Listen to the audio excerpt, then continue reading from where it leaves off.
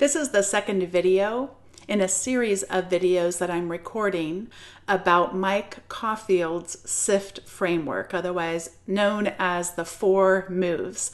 In the first video, I share a little bit about why I decided to embark on this little adventure, and in this one, I'm going to be giving an overview of the 4 moves. Before I get started, I just want you to know Mike Caulfield does this much better in the sense that he is an expert at this stuff and I am more of a beginner. And the reason why I am sharing my findings is because I think you may potentially be able to learn from my mistakes. And I guess another hope that I would have is to realize that this stuff isn't as hard as it sometimes looks.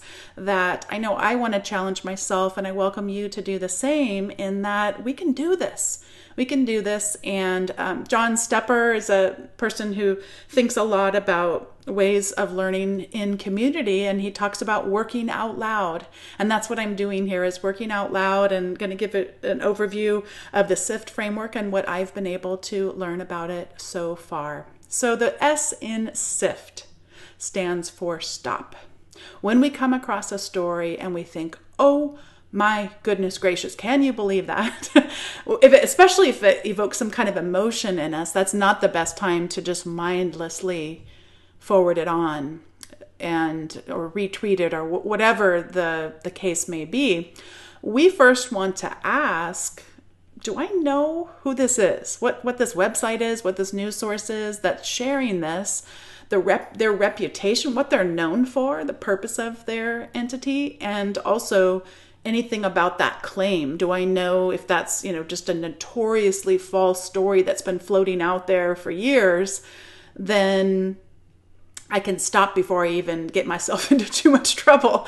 And then the second part of stopping, which I already can tell you early in this project have already began to encounter, is that feeling of overwhelm.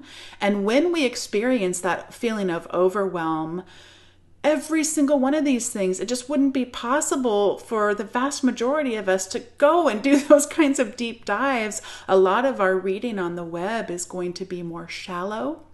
But that doesn't mean that in our shallow reading, we can't do these 4 moves and these quick checks to increase the likelihood of passing on information and taking information into our own learning process that has a greater likelihood of being accurate.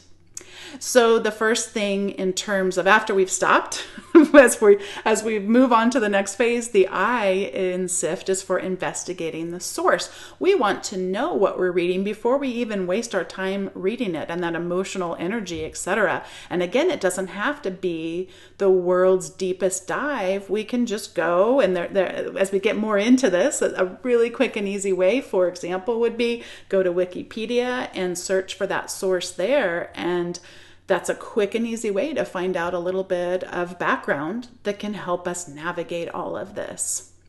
We can also find trusted coverage. That's the F in SIFT. So I've looked at the source of this one thing that I'm looking at, but have other organizations also done reporting on this and had similar findings? Is there anything that we could find out here?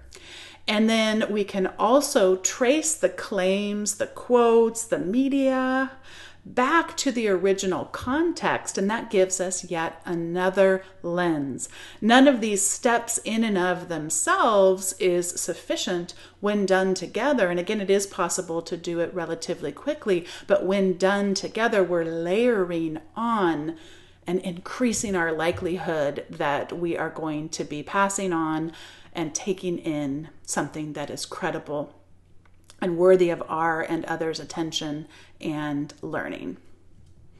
And I mentioned already having made some mistakes related to this, and so my next video is going to be about the first story that I decided to document of my going through the SIFT process. Oh my goodness.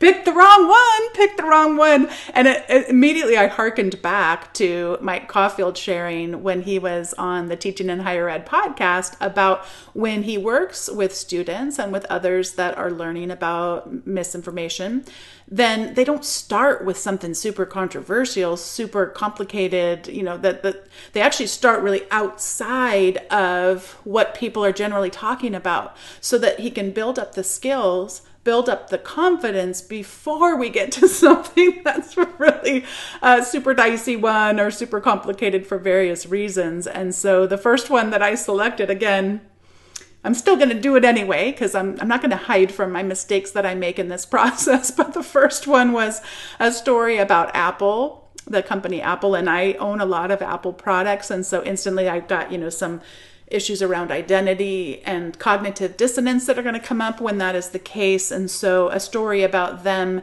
being reluctant to get rid of suppliers who are not adhering to their standards, to Apple's standards around not using child labor. And so that wasn't the best place to pick, not the best place to start.